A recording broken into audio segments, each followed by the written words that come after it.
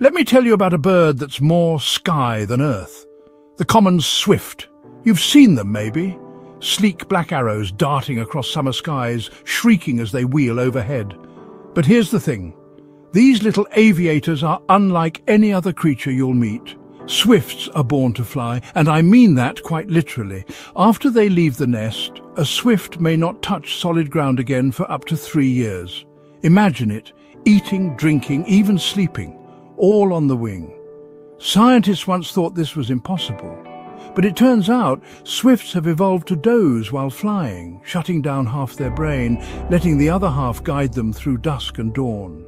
They chase the summer sun, migrating from Europe to Africa and back again, covering tens of thousands of miles every year. And when they finally return, it's to the very same nest, sometimes the very same roof tile where they were hatched. Now, what makes them so special isn't just their stamina, it's their role in the world around us.